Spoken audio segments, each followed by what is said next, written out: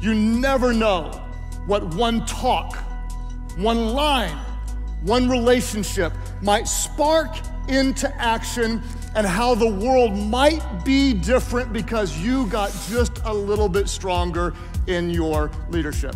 Recognize you don't have to know it all, you don't have to be perfect, but you've been chosen for this moment. Step into it. Don't obsess about things that don't matter. Get good enough to move on. The role of leaders is not to be the hero of anyone else's story, but rather to do the hard work in ourselves so that we can inspire and equip others to be the hero of theirs. Turn the negotiation into a collaboration. Connect. You'll be shocked at how far you will get when you connect with people. There's no shortcut to your goals that avoids failure. It doesn't exist. So we've got to embrace those failures. Don't run from them. Your team should be drinking from the overflow of the inspiration in your life. But if you're not making it a discipline to fill your well, you're gonna have nothing left for your team. What are you doing to fill your well? You owe it to your team to be a model of what prolific, brilliant, and healthy looks like. The opportunities and the obstacles facing our world today are crying out for healthy leaders. We need your influence. We need your impact shaping the world. We need you to level up your leadership. The time is now.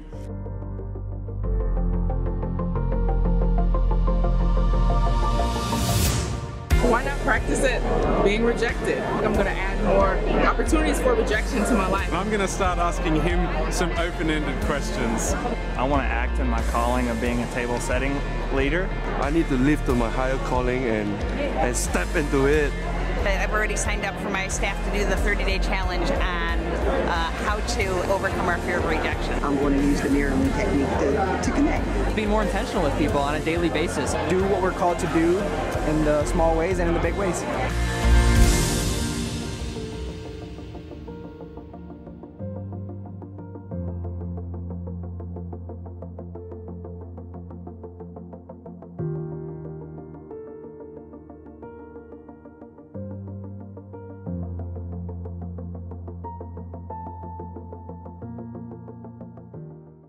Hello, my name is Dan Tarrant, and I'm the founder of ReEngaged Ministries, which produces the video series and TV show Personally Catholic. I am so excited to invite you this year to join Personally Catholic as we attend the Global Leadership Summit. The Global Leadership Summit has literally changed my life, or I should say that God has used the Global Leadership Summit to change my life. There are countless times at the Global Leadership Summit where God has spoken into my life and not only shown me what He wanted me to do next, but also how to do it. The Global Leadership Summit is a place where you can sit and listen to the voice of God and where you can get actionable tools and tips and assistance in actually pursuing what the voice of God is calling you to do. At the Global Leadership Summit, you're going to be surrounded by people who are different. And that's what the word holy literally means. It means being different. It means being set apart. If you want to be different for Jesus Christ, if you want to serve Jesus Christ as somebody who is holy or different from the world around you, and if you want to be different in the way that you live and you want to change in your life, then you have to be surrounded by other Christians who are different. At the Global Leadership Summit, there have been Catholic speakers, there have been Protestant speakers, there has even been a Coptic sister, a Coptic nun who spoke, Maggie Gobran. You're going to be exposed to leadership from countless Christian communities, and it's going to change your leadership in your Catholic community. Through the Global Leadership Summit, I have been given hope. Hope that God has a purpose for me in the midst of my role in the Catholic Church. And I have to be honest, through the Global Leadership Summit, I haven't become less Catholic. Frankly, I've become more Catholic. And I haven't become less committed to serving in the Catholic Church. I've become more committed to serving in the Catholic Church. Do what leaders do. Leaders change the world.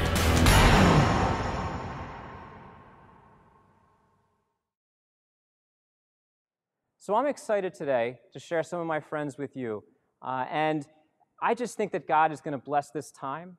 And if you find yourself blessed at this time, you're going to be blessed at the Global Leadership Summit. Father Lurig, when did you first start to make a decision for Jesus Christ, and how did you come into this whole thing, which has obviously led you to the Catholic priesthood? Yeah, thanks, Dan. First of all, it's just really good to be with some other Catholics that have discovered the summit and love it, and because I kind of felt alone in that, so it's just good to kind of start to discover other people who are really into this. So I would say when I was a young man, I was 11 years old, and my mom passed away from cancer, and I have a really strong memory of having a personal conversation with God the night before she died. And so just really personal, just really, I knew God was real in that moment. That's sort of when the walk began. But then I would say 2 years into my priesthood is when I really gave my life to Jesus. Certainly, when I was ordained, I laid on an altar or on a marble floor, and I submitted my life to Jesus and his church. But I don't know if my heart was really converted until about 2 years into the priesthood. And I was about ready to leave, kind of had a rough first 2 years, had some struggles, some issues from my past, and it kind of caught up with me amidst of all the stress. And somebody taught me how to pray finally. I was like discerning my way out, like, hey, I got to get out of this thing. And so, but I wanted to do it right. So I asked somebody to help me, a spiritual director from the Institute for Priestly Formation. And he said, well, all right, we can do that, but you need to learn how to pray first. So I began to really learn how to pray in a contemplative way, and just to spend time with Jesus, just me looking at him and him looking at me. And I kind of fell in love with him, and because I knew he was in love with me. And so I can't get that gaze out of my heart. And so I just want to keep being his. That's my story. Amen, amen. And I think that's all of our story. And again, it's a testimony to the fact that we have to keep saying yes to Jesus. The moment we stagnate and think that we've finished the race, we're just deceiving ourselves. If we're still here, God still must have work to do in us. And you can't do that work for him unless you allow him to do that work in you. And I know that journey so very well.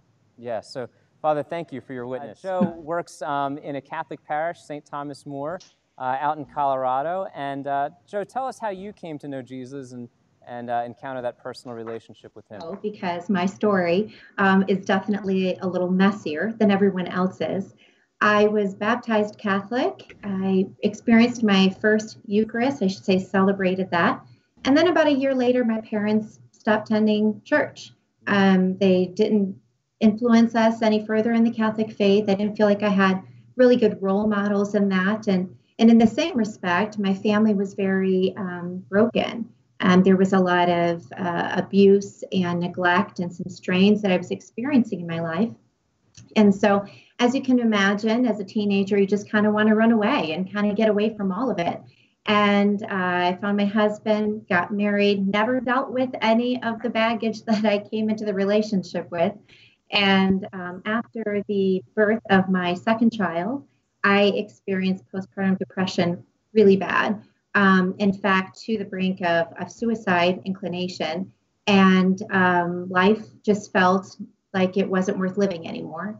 And out of desperation, one evening, I remember before I went to sleep, I cried out to Jesus and I said, if you're there and you really exist, help me.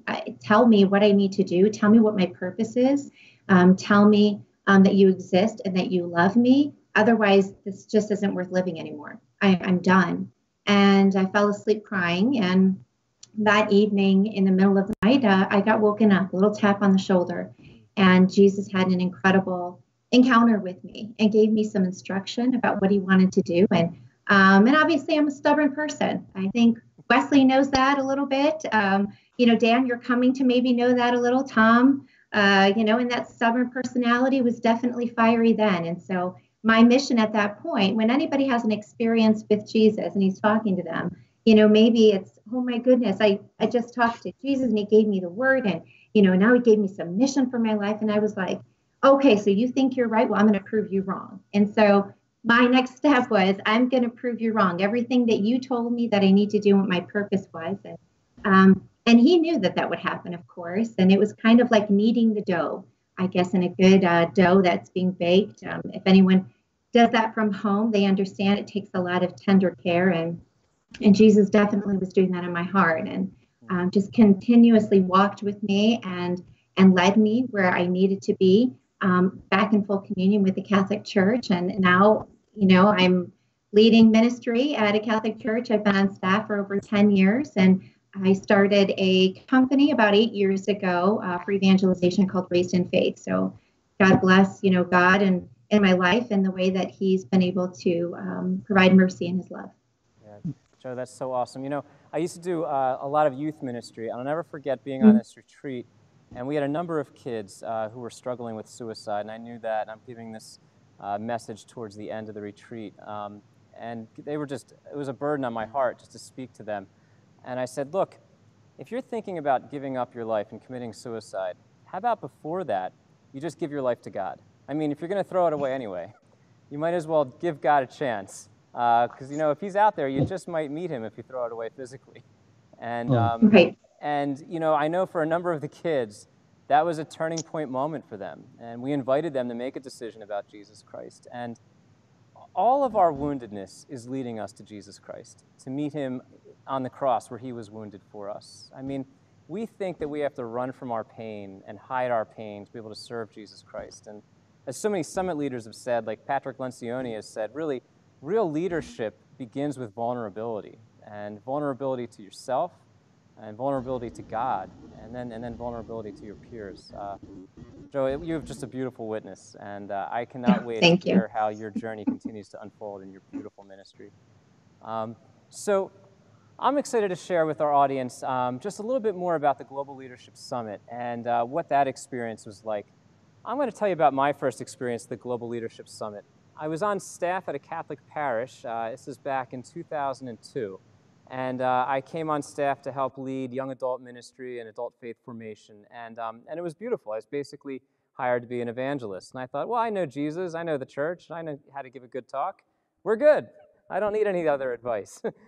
And I'll never forget, Father Jim McGuinn was our pastor, and he said, Dan, our whole staff is going to this event called the Global Leadership Summit. You're going to have to be there at 9 a.m. at this other church, an hour away, and it's just part of your job. And I'm like, oh, man, why am I working for a parish? Now I got a pastor telling me I got to go to these conferences.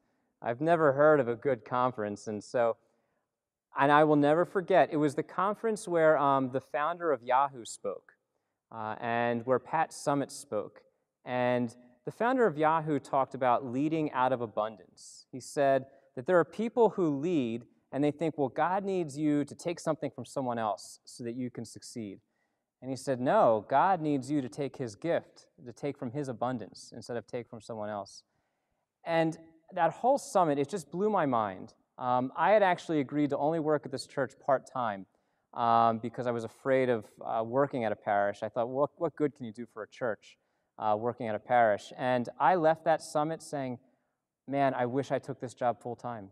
How could I not want to give my life not only to Jesus Christ, but to serving the Catholic Church? If churches can be like this, if a local church could be like this, I'm all in. And it just changed my expectations for what good leadership could be. So that was my first experience of the summit. And then ever since then, the summit was just irresistible. And I found myself saying a deeper yes to God and His call in my life to lead because of my annual experiences at the summit.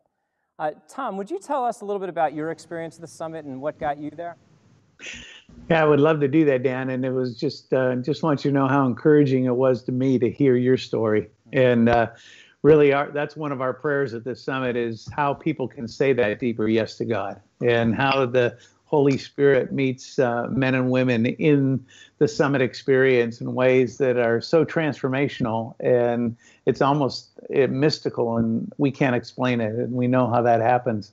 For me, it happened at the second summit, which was back in 1996, and I'd had a real good pastoral friend who was a pastor in Southern California go to the first summit and came back and said, this experience was so powerful for me personally, you have to go next year. And so I'm like, I've never really heard about this. How does that happen? I had planted a church about 60 miles east of LA, and I took our small staff and our spouses, and we went to the Global Leadership Summit at that point in time, and it was profound. It was, I think for me, often as a leader, there's a certain loneliness in that, and there's a challenge in that.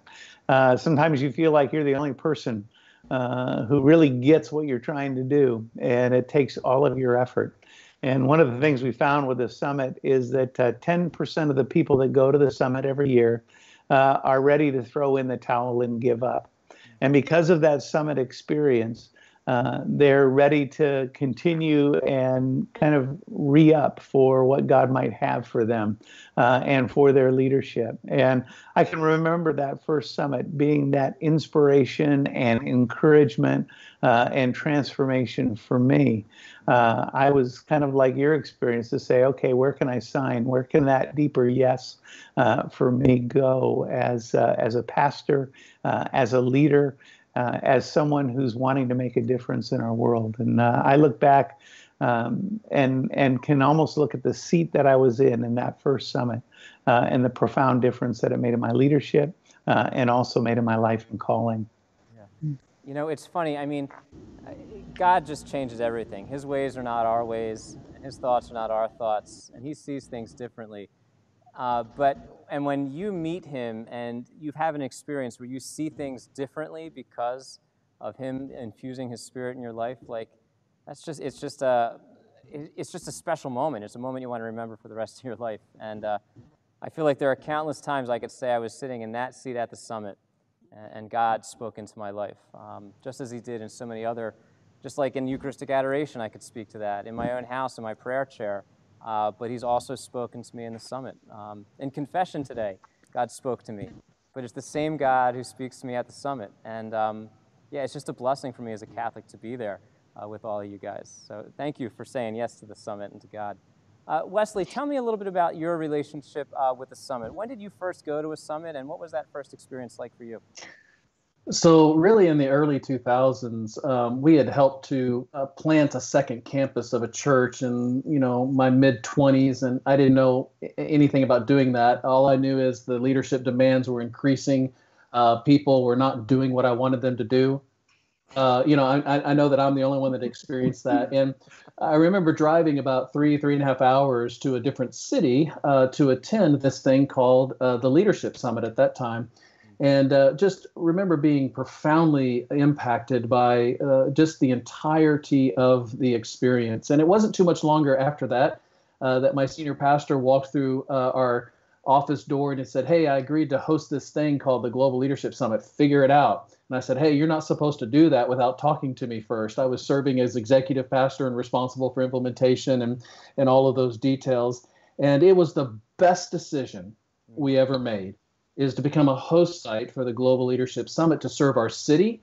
And our city has grown now to where we have 5 public host sites, and we have some private gatherings across our city as well. And it's just been a real joy to see that opportunity expand, to create this opportunity for people to come together across these lines that tend to divide us. And a lot of those lines are silly lines. You're a different flavor of Protestant, or maybe you're God forbid, a part of the Catholic Church, and we can't interact at all because we don't know why, we just can't. And those barriers begin to break down, and people enter into this space, and really they create space for God to show up. And I don't know about you, Dan, but anytime I've ever created space for God, he always has shown up. And that's what happens every year at the summit. And as a byproduct, our leadership began to get better. We began to learn new things. Our thoughts were stretched in ways that we had never considered before. And it directly helped us in our leadership, not only as a pastoral staff and the responsibility from even a vocational call and that sort of thing, but also the responsibility we have that Ephesians points out to invest in and empower the saints for the work of ministry. And so to see people who are everyday common people take on the leadership mantle and fulfill the calling that God has on their life is just absolutely incredible for us. So it is, as Tom mentioned, really all about the transformation. Yeah, and I think that, the word holy means different It means set apart, right? Well, if you want to let God make you holy or different, it helps to expose yourself to God's people who are different than you. I love the Catholic Church. I love the sacraments. I am Catholic through and through. And I love my evangelical brothers and sisters in Christ. And without them, I would be less of a leader. And so one of the special features about the summit is the ecumenical nature of it, that it is Christian leaders from all these different churches just sharing their story. It's not a time to debate theology or argue Christian beliefs. In fact, some of the speakers are even non-Christians. Because of the summit, the belief is that we can learn from anybody, that God can speak to us through anybody if we're open. And so I have found in my life, if I really want to grow in my holiness or my differentness, I have to be willing to be around Catholics and non-Catholic Christians who are different. And that's what the summit has provided for me. And I have countless friendships with countless Protestant leaders that have blessed me. And I'm more Catholic than ever, but I'm a better Catholic leader for it. Well, and Dan, one of the things that we do at the summit is we hold on to that value that armed with enough humility, you can learn from people that are radically different from you. And so calling people to a point of mutual respect honors their journey. Yeah. Some people have strong faith journey, and then some people who participate in the summit have no faith journey at all yet. And so it is exciting to see our lives intersect in that manner. Hey, Father Jeff, tell us a little bit for you, your first experience at the summit. What got you there, and then what impact did that have on you? Yeah, I think I heard about it reading a book, and just heard that another priest went to it, a priest I really admire, and then so I kind of tucked that in the back of my brain, and then I met somebody who was at a Methodist church in Kansas City. And I was just talking to her, and she said, "Oh, we host the Global Leadership Summit." I'm like, "Oh, I'd love to go to that." I didn't know what I was talking about. I just like, "Oh, I'm just trying to make conversation."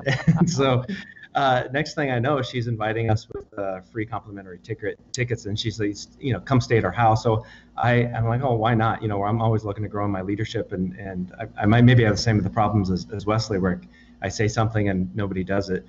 So.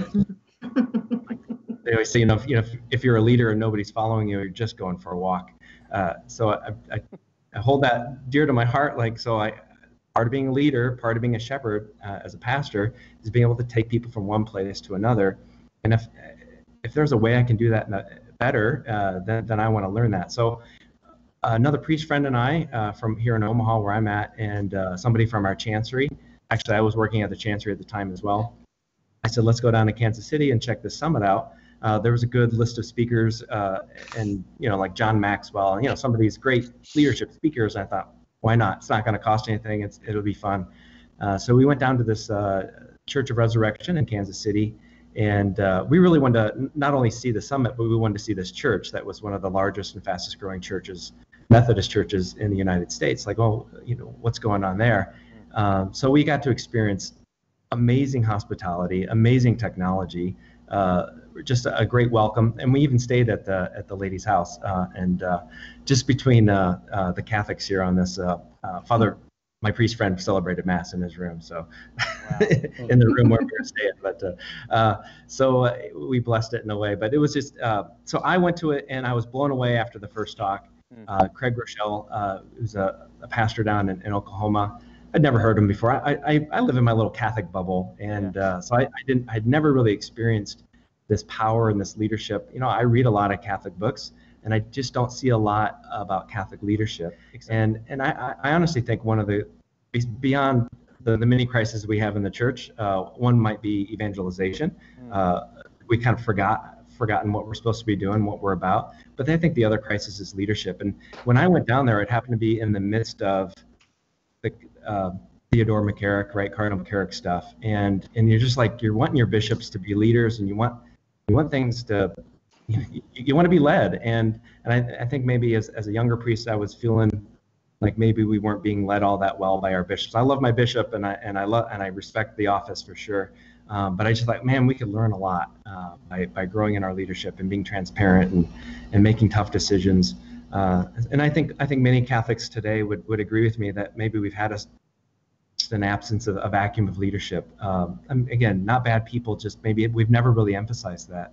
So after that first talk, I think I heard Craig Rochelle say something like, if you give people in your team tasks to do, you create followers. But if you give them authority, if you give them responsibility, you create new leaders.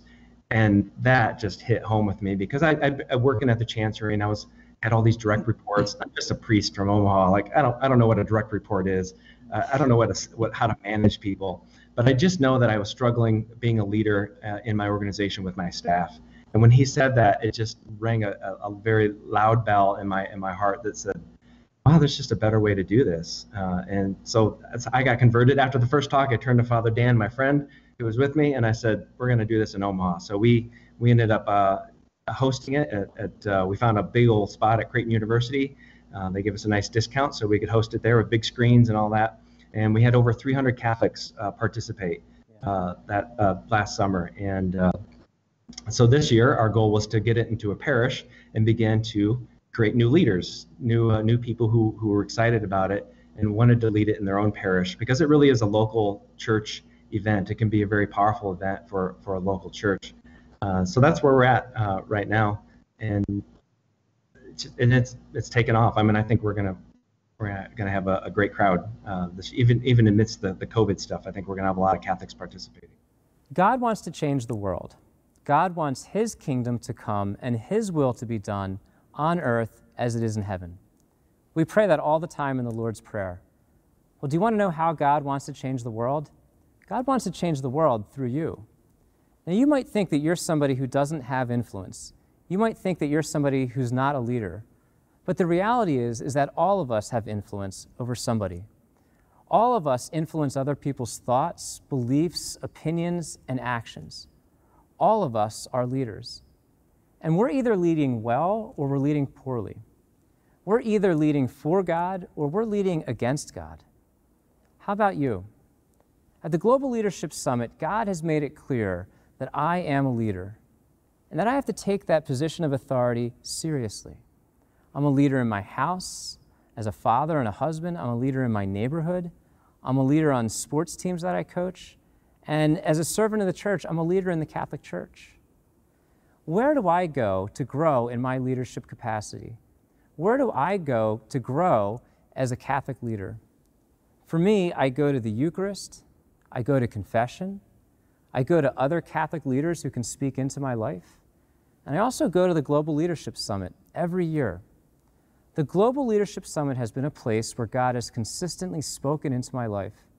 God consistently speaks into my life every week at the Eucharist. He also consistently speaks into my life every week at confession.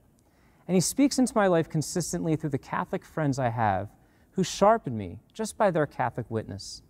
And finally, He sharpens my Catholic focus and speaks into my life at the Global Leadership Summit. I encourage you as a Catholic this year to consider attending the Global Leadership Summit with us at Personally Catholic. Go to personallycatholic.com to learn how to experience the Global Leadership Summit with us.